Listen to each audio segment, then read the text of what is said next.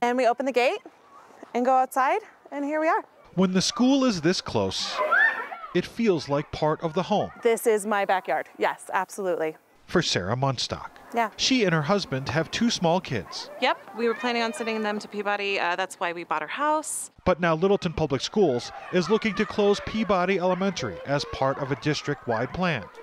Munstock says Littleton gave little to no warning. A lot of the young families in this neighborhood are very concerned that the district isn't being completely transparent with us. I have a 7th grader, a 3rd grader, and a 1st grader. Carrie Strohmeyer still has 2 kids at Peabody. Peabody's a family. She felt blindsided and has joined the fight. It was never communicated or even hinted at that the future for Peabody would be to shut it down. I just wanted everyone to know this is an important community. Munstock started a social media campaign to create awareness. Peabody, that's for me.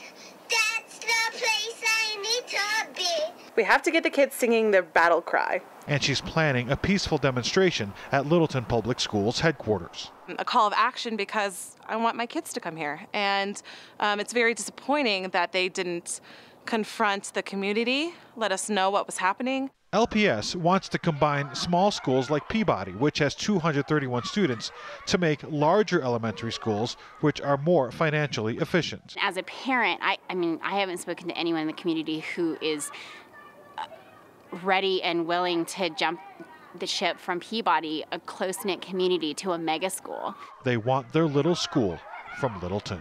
It's a very important fixture in our community. Nelson Garcia, 9 News. A spokesperson for Littleton Public Schools says the district does not want to comment at this time since it is so early in the process. The school board will gather more information and make a final decision on this in coming months.